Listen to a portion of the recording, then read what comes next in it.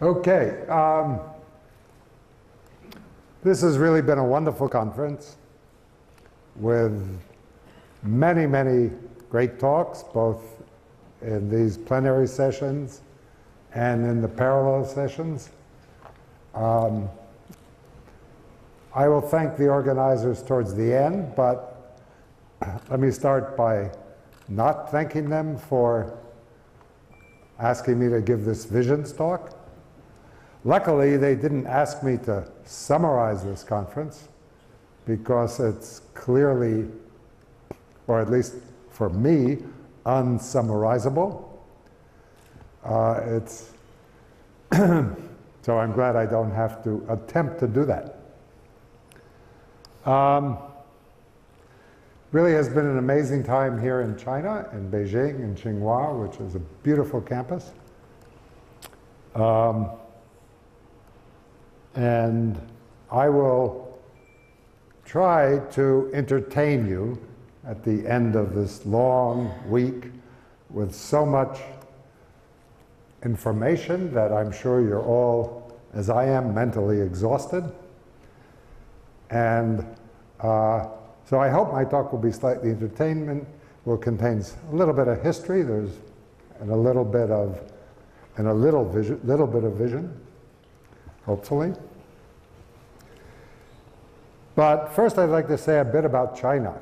You know, I noticed in the news a few days ago, actually here, an incredible development in China, which as an American I'm very jealous of. And, oops, this, oh, I know it. I forgot to connect it.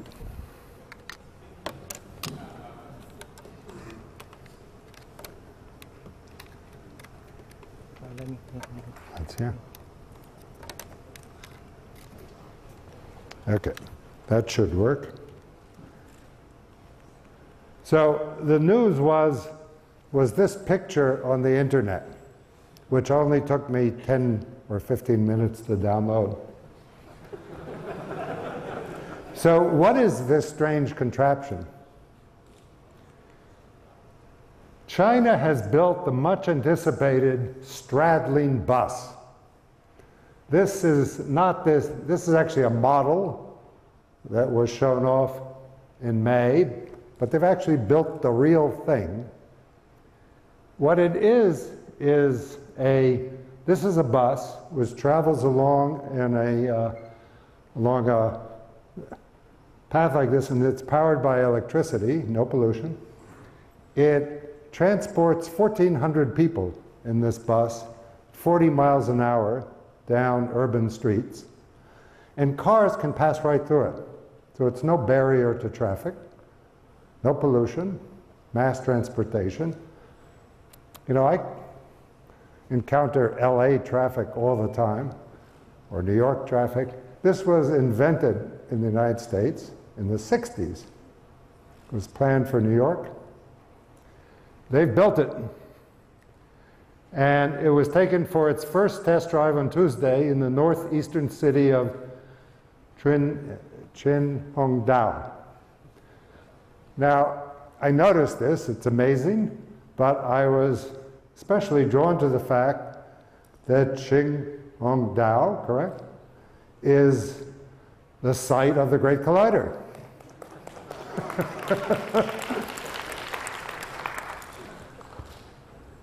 Now, the Great Collider we heard a bit about in the first day from Yifang.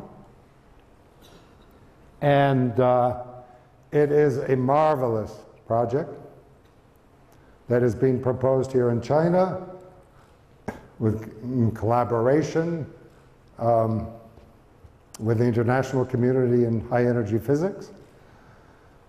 I am convinced that it would be a great boom for China and for international collaboration and for physics and for science in general. And this might not be the site, but this is one of the proposed sites. I hope you all agree with me. I was going to do a little experiment. If you believe that the collider is a great idea, can we clap for the collider?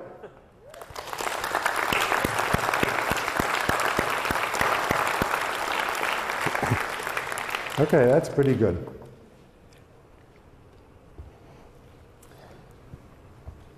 Oops. So, Strings 2016. So this was a wonderful conference, as strings tend to be. But one of the things characteristic about this conference was the incredible variety and breadth of topics discussed, which is either a sign of great health and vitality or a sign of lack of focus. I think it's the former.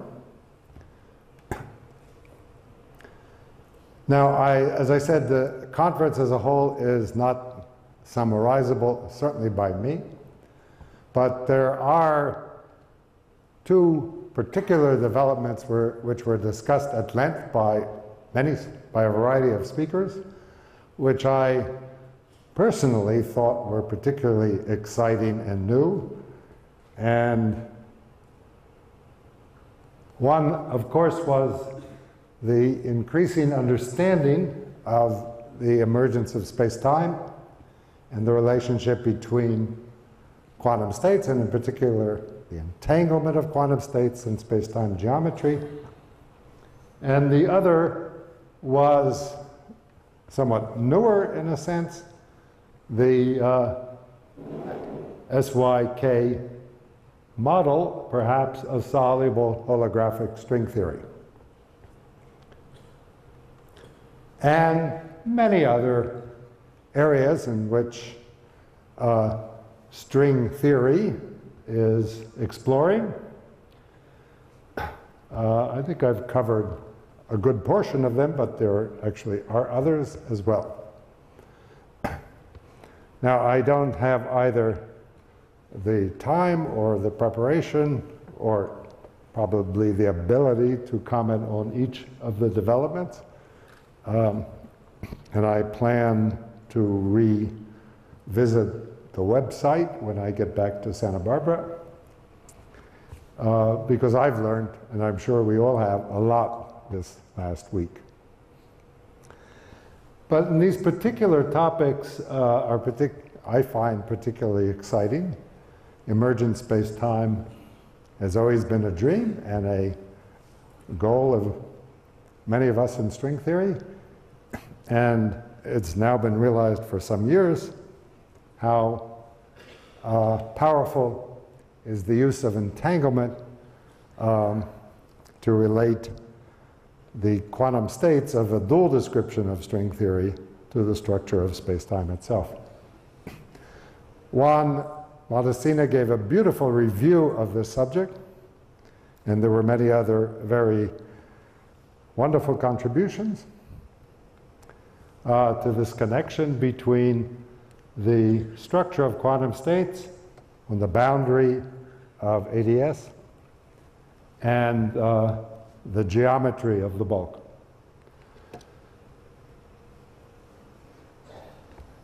I think we understand now in greater and greater detail how the nature, or beginning to, how the structure of semi-classical space-time in the bulk is determined by the nature of quantum states on the boundary.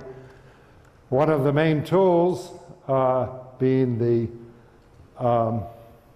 Ryu-Takanaki conjecture, formula, relationship between entanglement on the boundary and the geometrical properties of a minimal surface in the bulk.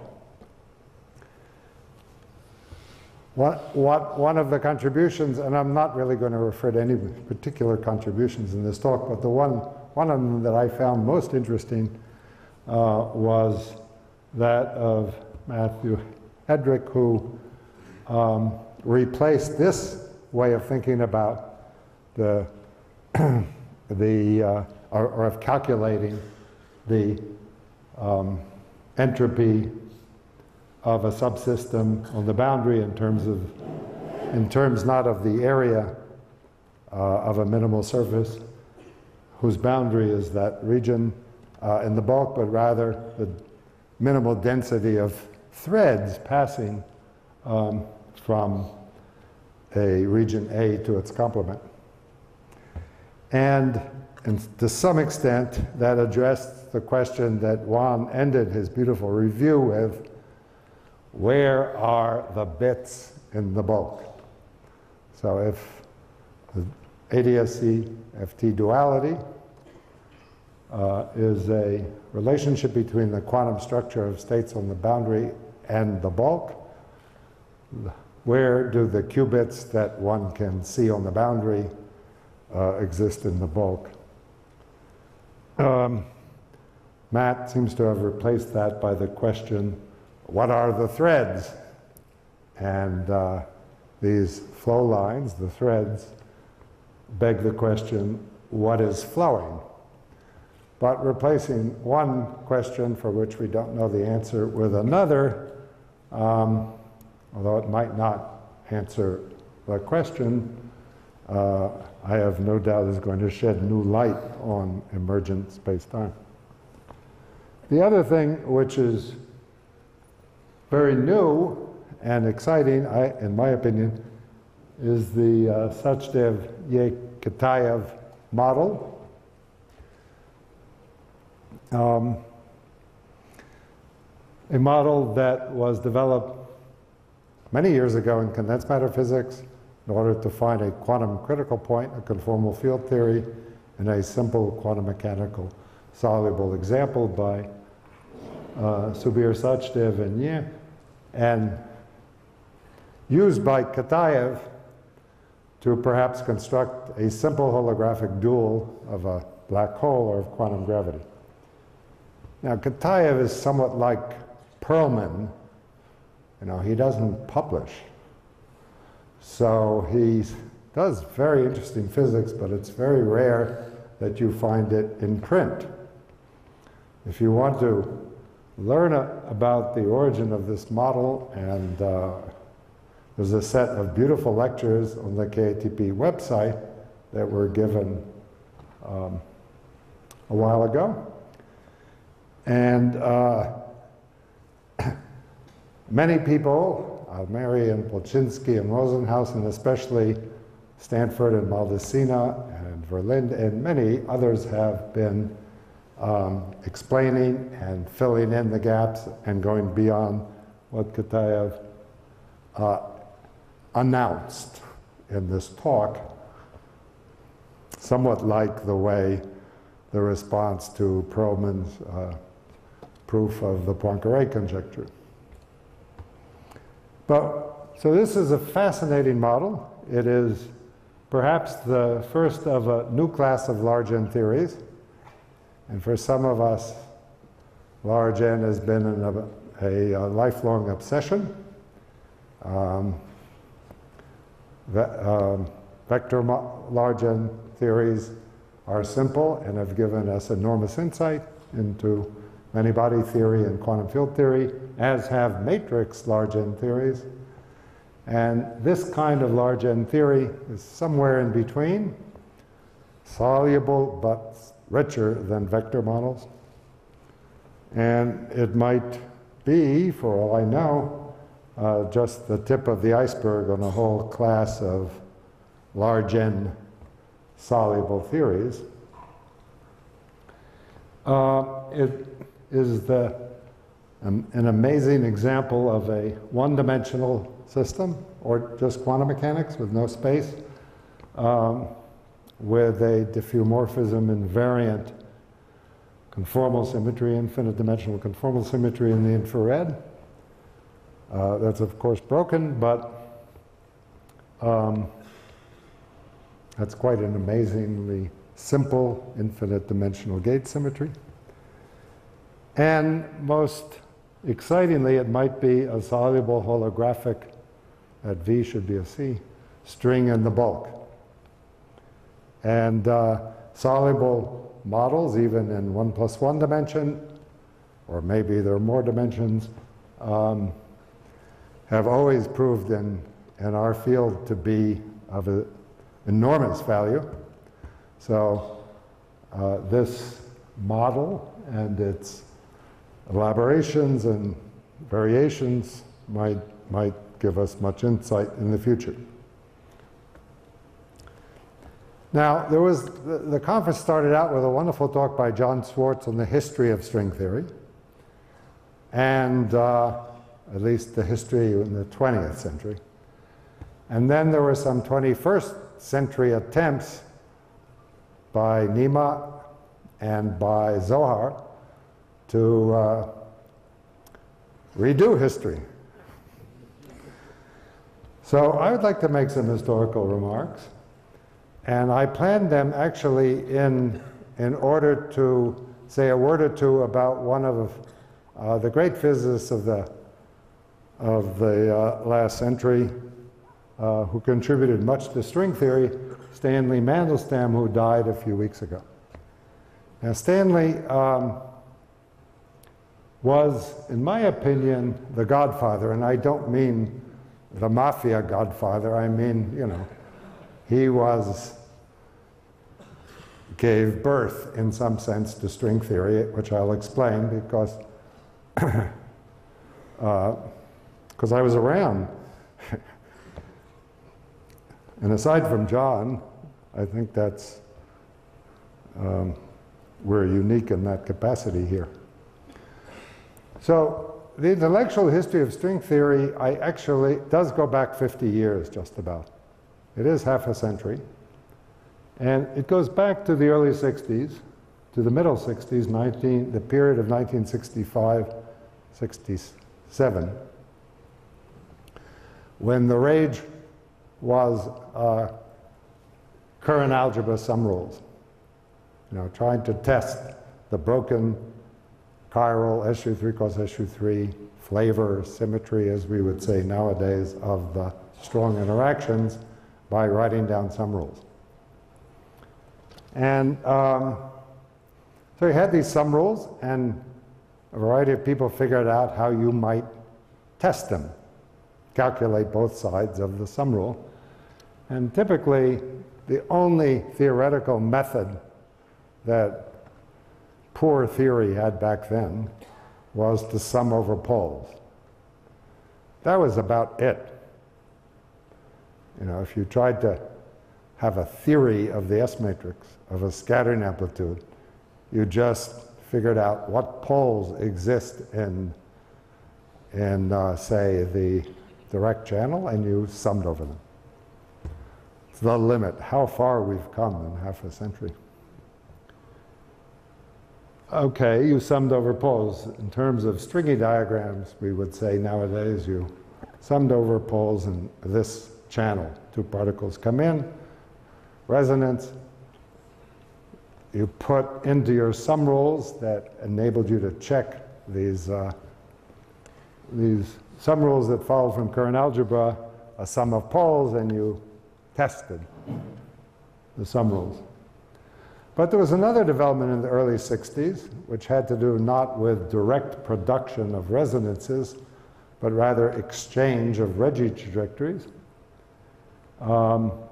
especially as it was these straight line Regge trajectories that described the analytic continuation and angular momentum of the partial waves in cross channels, in the T channel, were discovered to lie on these linear trajectories. And another approach to discussing amplitudes, especially at large energy, was to sum over the exchange of Regge poles or Regge trajectories. Now, at some point, Dolan, Horn, Schmidt, and Ig noted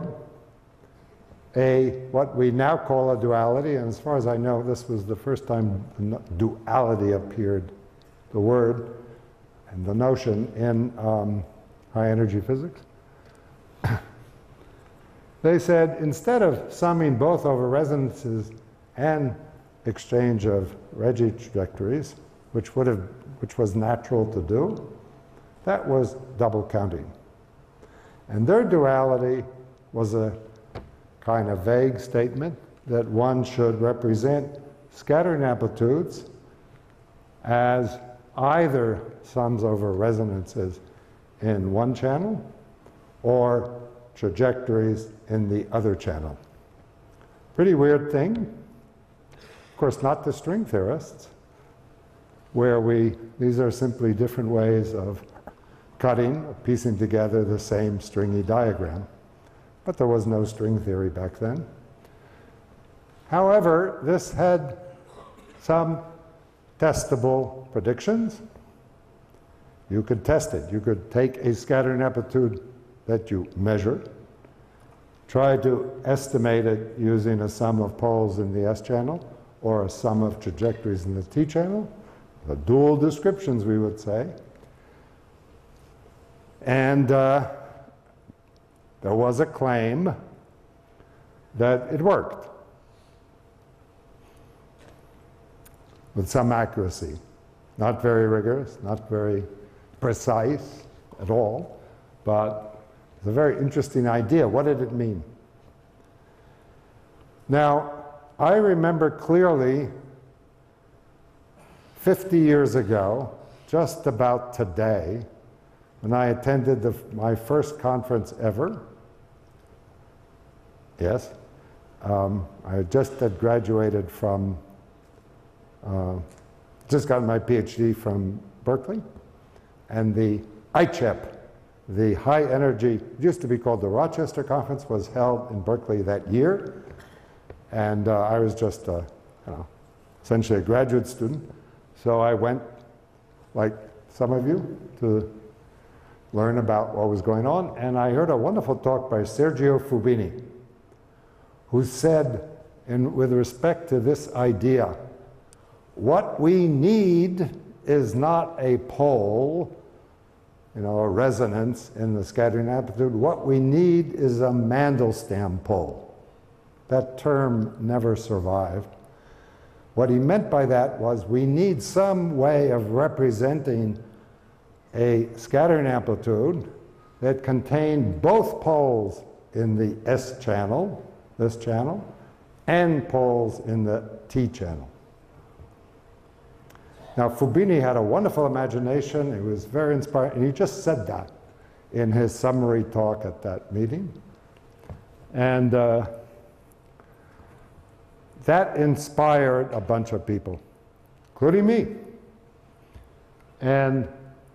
But it was, what did it mean, and how would you construct a pole, a Mandelstam pole? Well, Mandelstam proposed how to do this. That's why I regard him as the godfather of string theory. In 1967, the paper was published in the beginning of '68, but it was a preprint in the summer of '67, about a year later. He wrote a specific proposal for a dynamics based on rising Regge trajectories, linear trajectories. So he made an approximation, as did Zohar today, that the scattering amplitude can be approximated by the contribution of a finite number of Regge poles. Actually, you need an infinite number, of course. He assumed that the Regge trajectories are straight lines, or equivalently, the scattering amplitude is dominated by narrow or stable particles, sharp resonances. Forget about the unitarity. Crossing is introduced by means of the generalized superconvergence relations due to E.G. and Horn and Schmidt, which sounds totally meaningless, but it is just the crossing symmetry, the duality I talked about. Then Levinson's theorem, etc. A very specific, this is just the abstract, very specific 10-page outline of how to go about constructing a Mandelstam pole.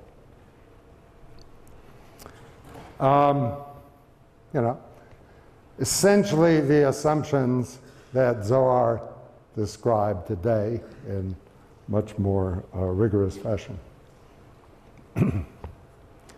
Well, I liked that idea, and I tried to construct it. So at the end of that year, bootstrap of the row Regge trajectory, within the dynamical scheme proposed by Mandelstam, rising Regge trajectories, now resonanced, generalized superconvergence relation is crossing symmetry. And try to do it for this channel, which has the advantage that the exchange particle is rho in all cyclic channels. Anyway, and even tried to do it for the vacuum, which would be the graviton amplitude. In today's terms, it didn't work. Anyway, I didn't solve the problem, but gamma functions began to occur. At the same time, there was another group in Israel, Adamello Rubinstein, Hector Rubinstein, Veneziano Virasoro, young postdocs at the Weizmann Institute, who essentially did the same thing with similar results. So this was the few people who were following Mandelstam's suggestion about how to construct a Mandelstam pole. But of course, what happened was that a few months later, Gabriele Veneziano, on a boat back home from the Weizmann Institute to Italy, discovered the beta function. And the rest is history. That's how string theory began. So Mandelstam deserves an enormous credit, in my opinion, for being the godfather of string theory. Okay. Now, of course, what we were trying to do back then was understand experimental high-energy physics, especially the strong interactions. Today, and theory was pretty impotent. You know, we saturated things with poles, Regge poles or poles. There was no real dynamics. The situation today is very different. The bottleneck in particle physics is experimental, not theoretical.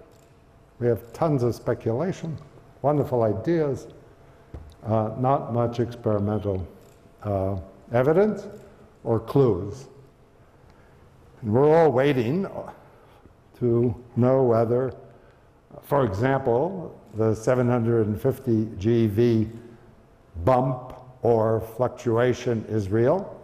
Now, I've heard definitive opinions on this from many members of the audience who know for a fact, based on the publication of results in Facebook, that there is no particle there, but I would like to hear the experimenters say that, or whatever else they're going to say in a few hours and the next few days. But, you know, we do have a problem. The problem is that the Planck scale, which Planck identified and the standard model confirms, appears to be the relevant scale where unification takes place, where strings are evident, et cetera, et cetera. And for theory, that's not really much of a problem, by and large, we can hope, because physics varies logarithmically from here, or from the LHC to the Planck scale, unless there are new thresholds, which we hope there might be, there should be. But by and large, variation of physics, physical phenomena, is logarithmic, which means that we can extrapolate over many orders of magnitude easily, because the logarithm is small. But the cost of exploring scales, higher energy scales, increases like a power, like the second power or worse in energy. And the disparity between this behavior of physics and this behavior of technology or of building instruments is a real problem. And we've been facing now for many years. That's one reason it's so important to do what we can to even go to a scale which is an order of magnitude greater than the LHC, like the Great Collider. But it's a fact of nature. We can't do anything about facts of nature. We have to figure out how to deal with them. So let's go to string theory, where theorists are unencumbered, can extrapolate, have no fewer constraints, at least until nature speaks her mind. So what is the state of string theory? What is string theory? Well, if you judge what string theory is by the content of Strings 2016, you might say string theory is mostly quantum field theory, which of course overlaps with particle physics and condensed matter physics and quantum information now and relativity and cosmology and, as always, math. And Nadi talked eloquently about the unity of physics and math and everything that we call, well, that's what we listened to this week, what we call string theory. So we can simply put everything in the bag, as Nadi did, and call this string theory. So I asked myself, is this a good term? You know, if we consider strings 2xxx, where x might be any integer from 0 to 9, what are the x's, what is this going to be replaced when the x's become bigger than 0? Should we perhaps call this physics 2xxx? But you know, even that's not enough. Well, that's misleading because most of physics is experimental physics. So maybe we should just call it fundamental physics. That's dangerous. It's politically loaded. Besides which, it doesn't contain mathematics and all computer science. Maybe all things fundamental. Well, that's a bit awkward. So I actually haven't been able to come up with a better name. So we might as well stick to strings. But we have to really understand what strings is. Now, I've made the point, and I'm sure some of you have heard me, but I'm going to reiterate that string theory, we don't know what it is, but even worse than that, it's not a theory. And I like to distinguish between a framework, a theory, and a model. Framework is something like classical mechanics, quantum mechanics, or quantum field theory, which is not a theory but a framework, and string theory, which is not a theory but a framework. A theory is something like Newton's or Einstein's theory of gravity, Maxwell's theory of E&M, or the Standard Model, which isn't a model, it's a theory. A theory is something specific. It might have some undetermined parameters or structure that you only know is true because that's the way nature works. But you can put its principles or its equations on a t-shirt, and given a few numbers, you can calculate, make predictions, disprove the theory, the Popperian sense. A model is not like the Standard Model. That's really a theory. A model is something like the BCS theory, should be a model, of superconductivity. In other words, you take a system of electrons or of atoms, and you make various approximations consistent with quantum mechanics and our knowledge of nuclei and atoms, and you keep the essence enough so that you can understand superconductivity.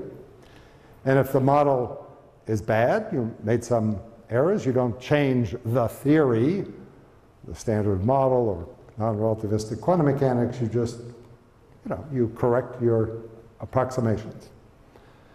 Beyond the Standard Model, models are models of quantum field theories that go beyond contain and go beyond the Standard Model. But string theory, I believe, belongs here, as does quantum field theory. They're frameworks. So more specifically, the general framework we have for physics nowadays is quantum mechanics, or specifically relativistic quantum mechanics, or quantum field theory. And within those frameworks, we have discovered, not derived, but taken from experiment, the particular quantum field theory within this framework that describes nature, as far as we can tell. And we call it the Standard Model, but it really is a theory. And within the Standard Model, there's my favorite theory, QCD, which has very few parameters, if any. And once you have a theory, then you can calculate. You can test with experiment, or you can calculate the spectrum of hadrons. So that's what you can do when you have a theory. You can disprove it in the Popperian sense, and that often happens, or you can calculate things you weren't able to calculate before. Now, in string theory, we don't have a theory, we have a framework. Not only that, this framework is not, in my opinion, separate or different than the framework that contains consistent quantum field theories. In fact, the stringy field theory framework contains just about all consistent field theories and stringy, brainy methods of calculating consistent semi-classical approximations to states in Hilbert space. And it appears including quantum gravity. It's an incredible framework, and we don't even understand the boundaries of this framework. We don't understand the boundaries of quantum field theory, to be honest. We understand low-energy quantum field theories, and we understand conformal fixed points, but once you start going to the UV, you need a bigger framework, and we have no idea what its extent is, what its structure is. That's what, by and large, people working in string theory are doing, is trying to understand this framework and control it.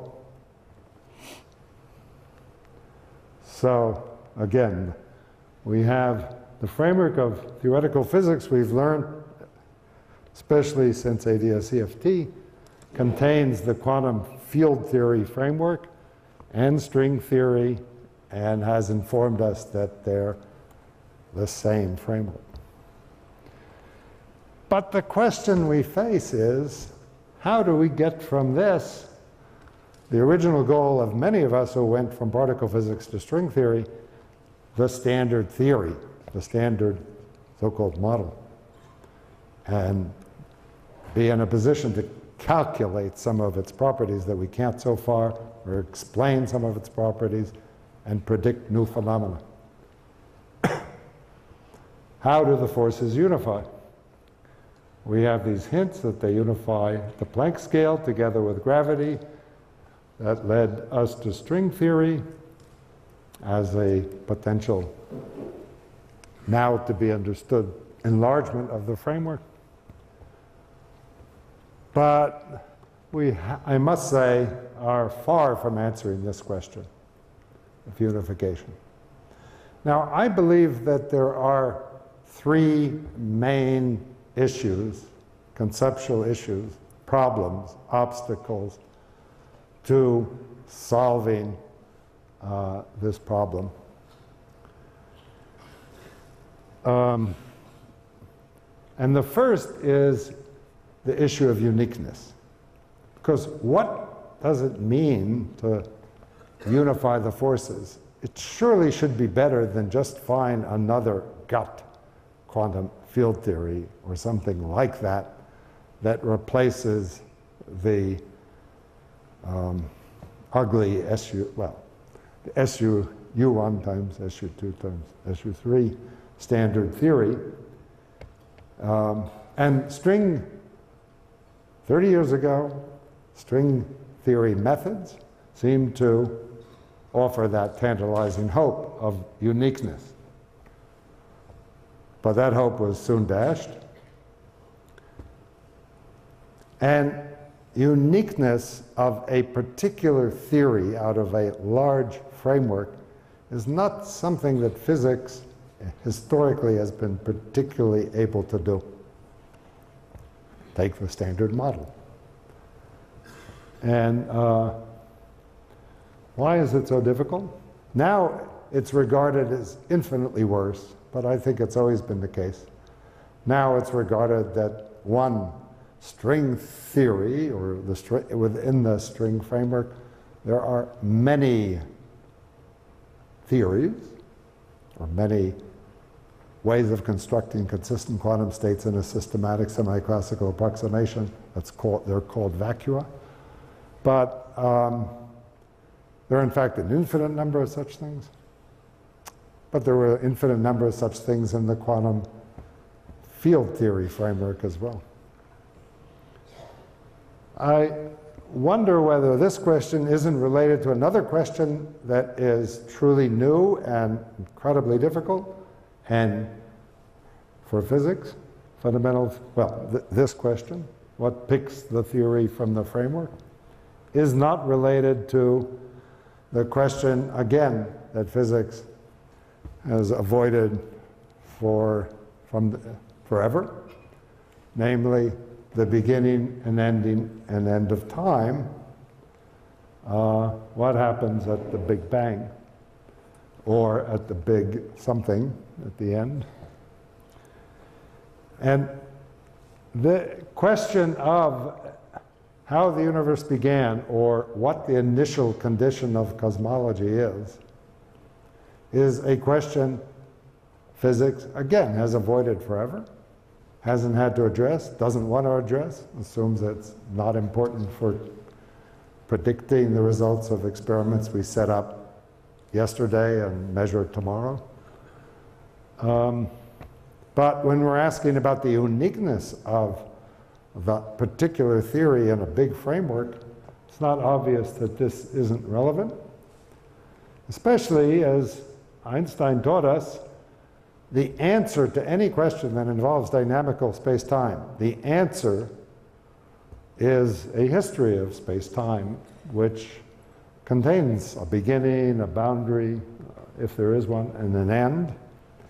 And it's not clear that any so-called vacuum or solution or method for constructing consistent quantum states makes any sense at all if it has singular beginnings or weird ends. And here we certainly don't know what the rules are, since physics has always avoided this issue. And finally, we've learned, and including the dynamics of space-time and quantum gravity, that our very notions of the most fundamental concept we possess, that of space and time, are shaky.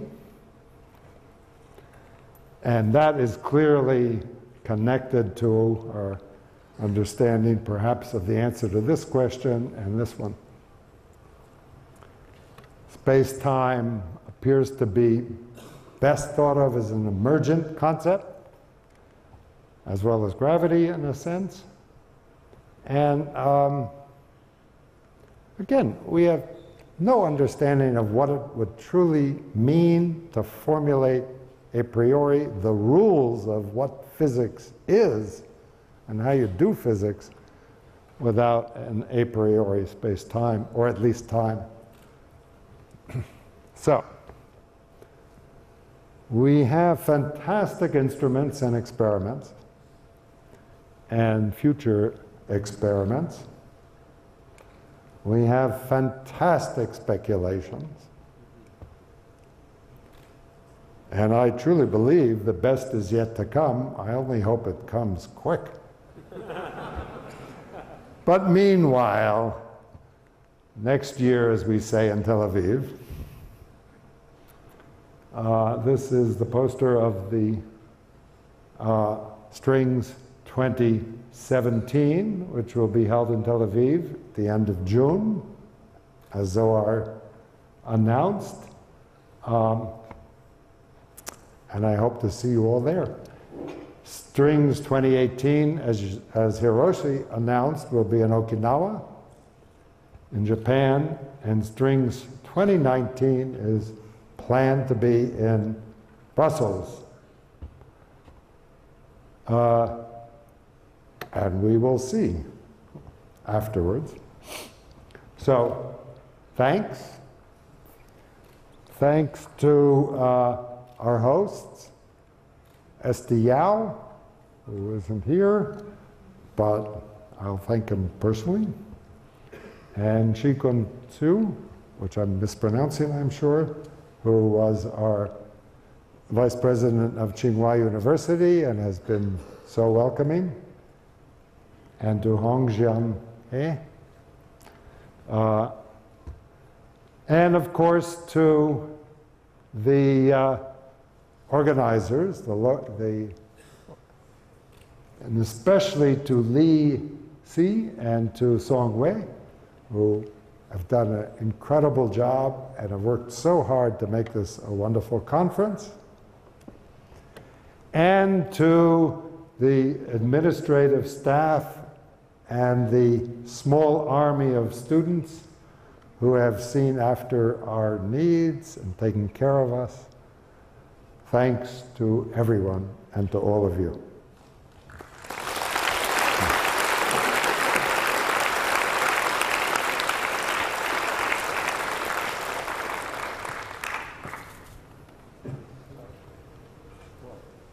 Anyway, let's all give a big round of applause to David Fu for his talk. We can take a few questions or comments, dissenting comments. Comments would be appreciated. Nadi's hand is up.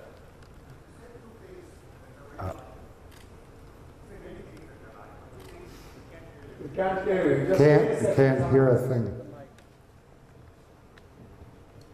This was a beautiful talk, of course, but there's something that's kind of puzzling. You made this distinction between framework theory and model, which is nice.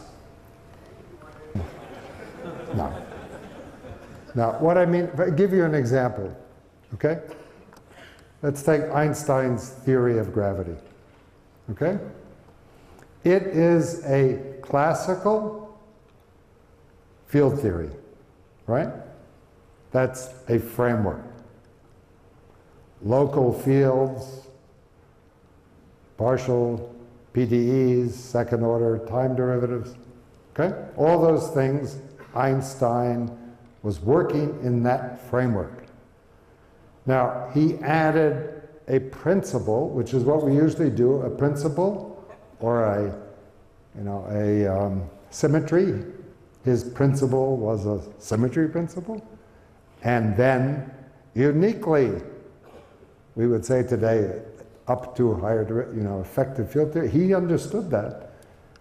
He never believed it was the final story. He knew it was just the lowest order term with the cosmological constant of an effective field theory. He had a principle, actually, that didn't allow higher derivative terms. But with that principle, he picked out of that general framework of classical field theory, which is by and large untestable unless you have a particular theory. He picked out of that framework a particular classical field theory, which was generally covariant. Okay? Now, to some extent, the belief, the hope, 30 years ago was that string theory was constrained enough, was constrained enough that perhaps with some little bit of extra principle or none, it was unique. That, as I said, was rapidly shattered. And to think of something, you might then ask, well, where does Einstein's principle come from? That of general covariance? Einstein would have answered you, you got to assume something, right? But he was very proud of the fact that given the framework and the added symmetry, and ignoring the lambda term. He had essentially no parameters, as long as you don't put in matter, which he tried to then derive. No parameters, just a scale. That's what I mean, okay? The standard model is not of that type. We have no principle that picks out the gauge group. Just the fact that we need that particular gauge group to agree with what we observe. We have no principle to pick out the matter content. Well, you know, anomaly cancellation, but given no principle that picks out how many families there are or what the representation is, as you know, just observation. We have no principle that picks out the masses of the, or the Higgs couplings, or the masses of the quarks and leptons. We just have to measure them. People have tried, as you know very well, over the years to find principles or symmetries or something, lack of anomalies or something that would constrain maybe to as much as possible, and haven't. And that probably, I think you probably agree that within the standard quantum field theory framework, we're not likely to find such a principle. Maybe you disagree, but that's the kind of thing you would look for to pick out a theory you can measure, test, calculate from a framework which is very hard to test. You know, it's very hard to test quantum field theory. Dispersion relation, very hard to find general tests. CPT is the best example, but they're to really make progress, you need a theory.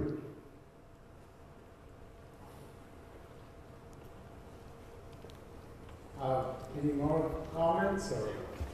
Okay, there's a hand up there.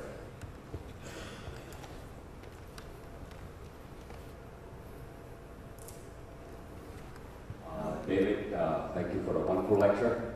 I have a question with regard to one of your slides, whereby you pointed out that a correlation between energy scale and the amount of effort to obtain results, either in theory or in experiment. I suppose in the experimental case, there could be some empirical evidence to suggest that the scale like energy squared. I'm curious how you would draw the conclusion that on the theoretical side, you can extrapolate that, you know, the scales like energy. Thank you.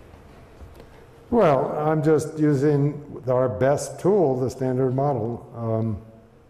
So, for example, where is it? For example,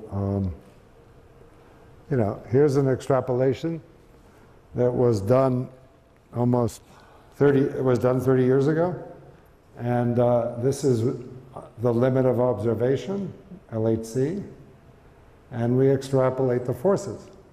Now, you can't extrapolate what you haven't seen. So there could be, and we hope supersymmetry is a threshold which we can't extrapolate, obviously, something that is zero and then turns on. But what we really know about is these forces, described by the standard theory and the Higgs sector as well. And you know, we're theorists, we can extrapolate. Now, nobody would believe us if it wasn't a logarithmic variation over 14, 15 orders of magnitude. But it is. And so nothing much happens until you get to this point here, right, where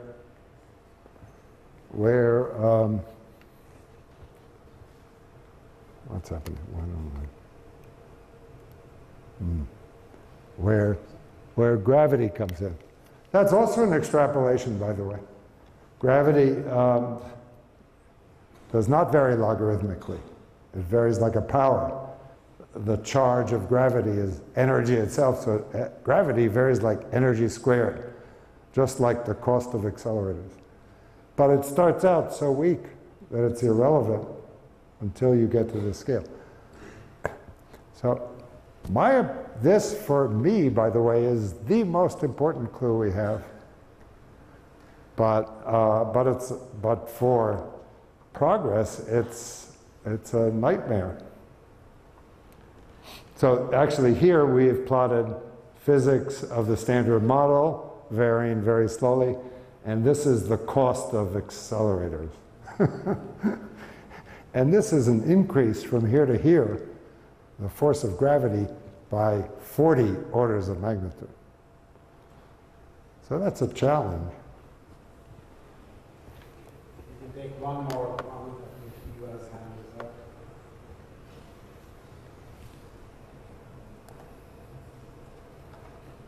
Maybe slightly happier note, at least in early universe cosmology, the higher the energy scale it is, the easier it is to see.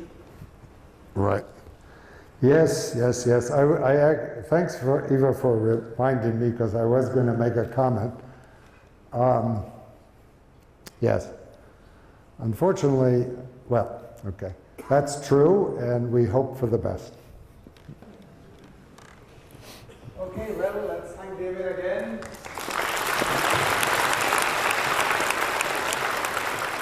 I think let's thank the organizers one more time for a great